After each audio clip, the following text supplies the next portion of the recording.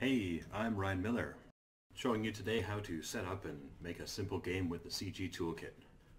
I've got the package right here. It is the Unity package for the CGToolkit. I'm just going to import that straight away into a brand new empty project.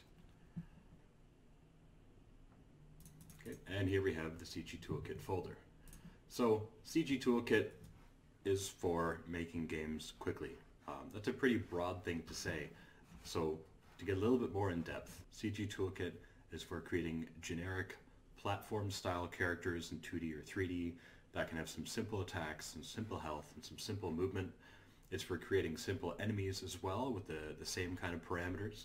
It's for creating interactions, which is triggers and events. So when I step on a switch, an object moves. When I move through an area or when I get close to something, something gets destroyed. I'm going to walk through all those steps later, and the interaction window, which lets us create these without the use of any code.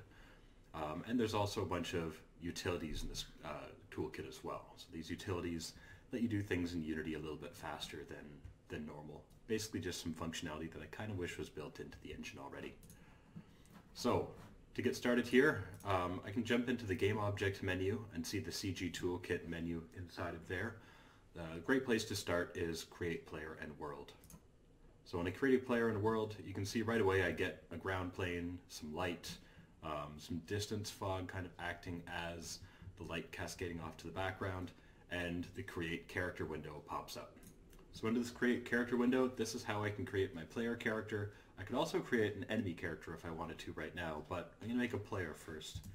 I'm going to give this player my own name, so Ryan, he's a player.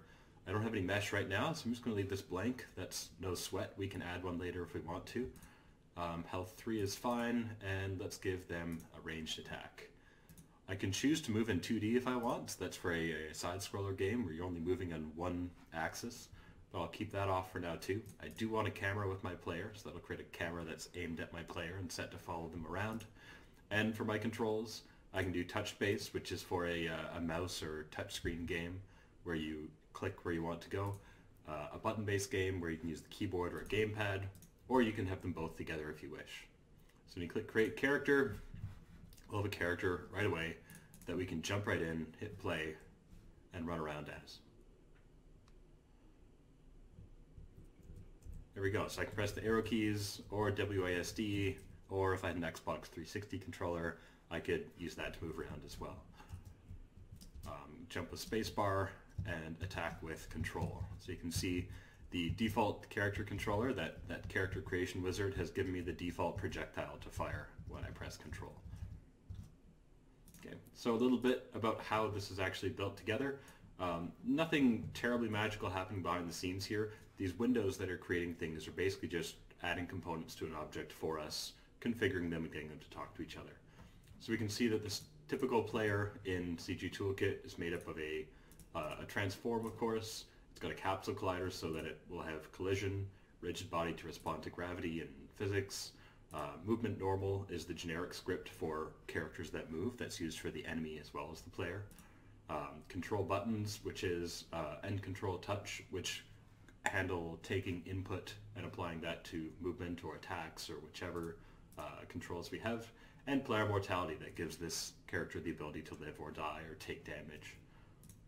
So you can play through the settings on your own and figure out how to configure and tweak your character exactly how you want it.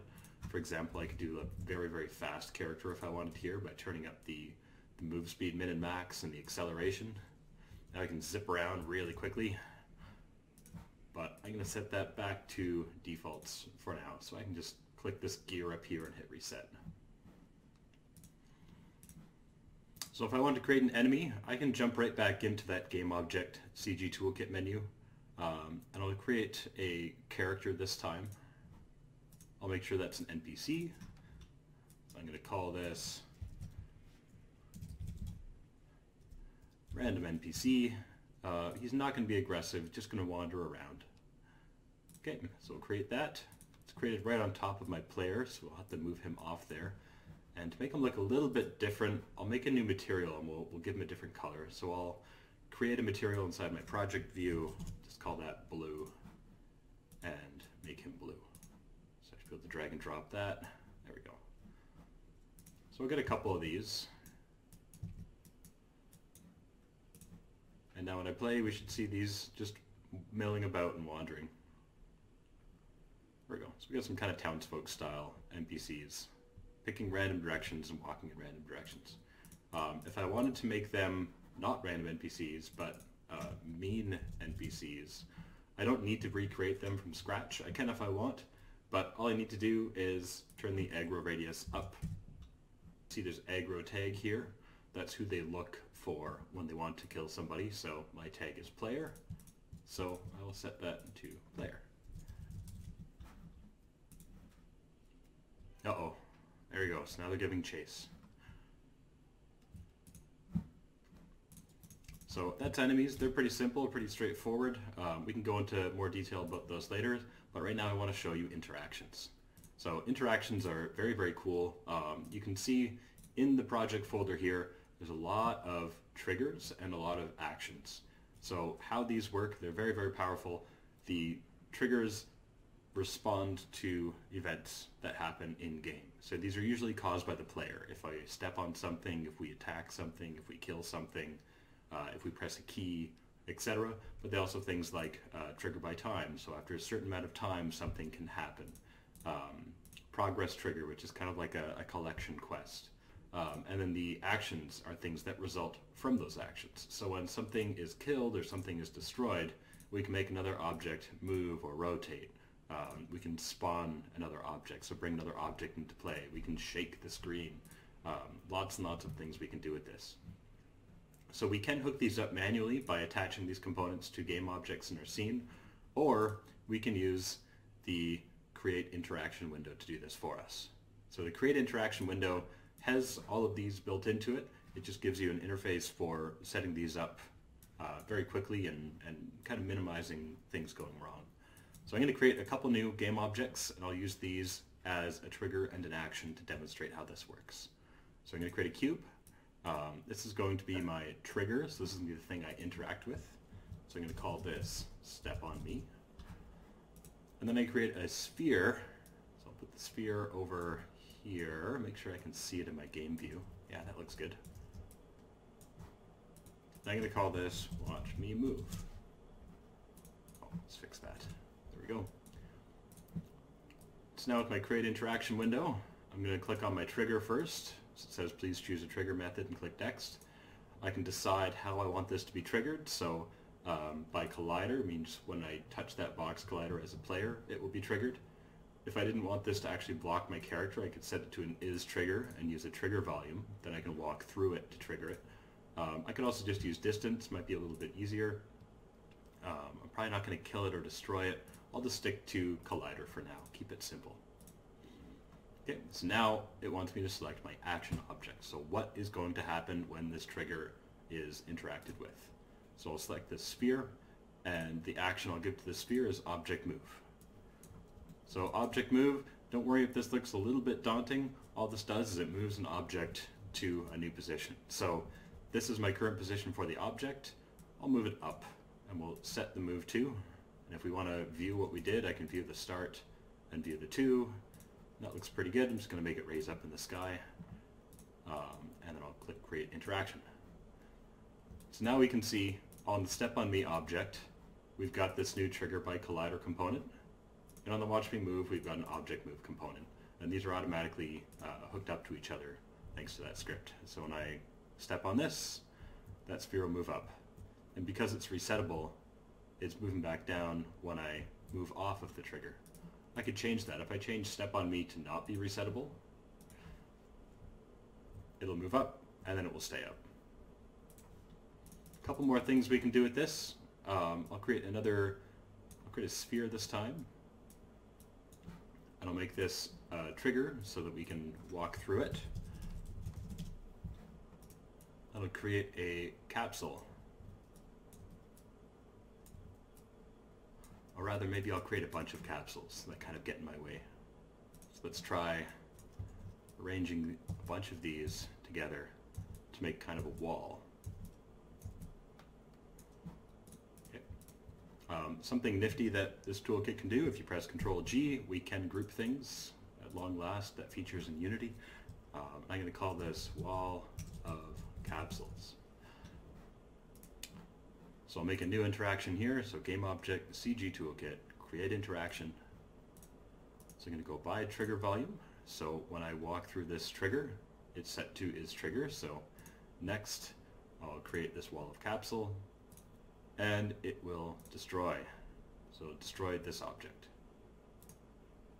Okay.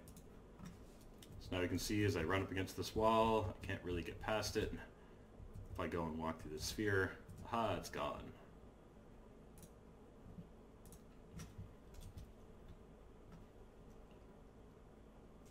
One more thing I'll show you before we go into other videos with more interactions. There is a CG toolbar here. And what the CG toolbar is, it's a collection of common utilities that I like to use when I'm building levels, make things go a little bit faster.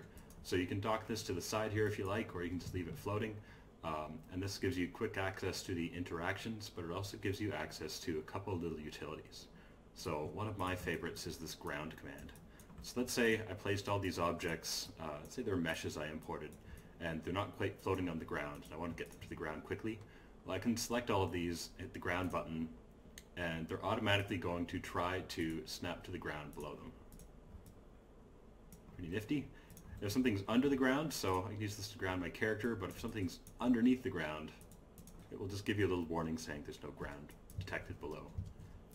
One thing to keep in mind, if I try to move just this capsule, it has no collider on it, so when it grounds, it's going to ground by the center of the collider, or the center of the object. If I select the object with the collider on it, see how there's a capsule collider here, and I try to ground this, it will move down to the bottom of the collider.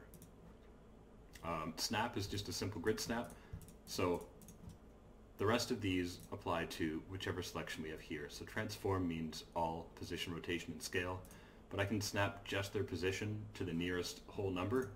So you can see this is at 5.02, 1.004, lots of decimal places here. If I snap this, it will just snap to whole numbers.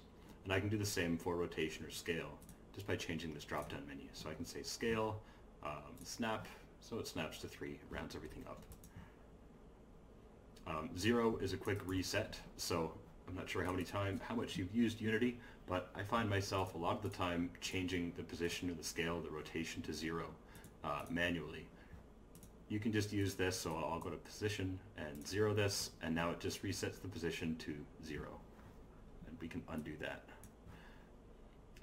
And then lastly, there's the copy and paste here. So if I wanted to move this object to exactly the player's position, I can select the player and copy their position, select this object and paste position, and it will go exactly where that player was. There's also bring near. So bring near, we all know that if an object is off screen and we want to find it, we can press the F key to zoom in on it really quickly. But sometimes we want the off screen and we want the object to come to us. So that's what bring near is good at. So if I click bring near with this object selected, it's going to bring it into the center of my camera view so I can find it. That's all for now. Stay tuned for the next videos and I'll show you more of the toolkit.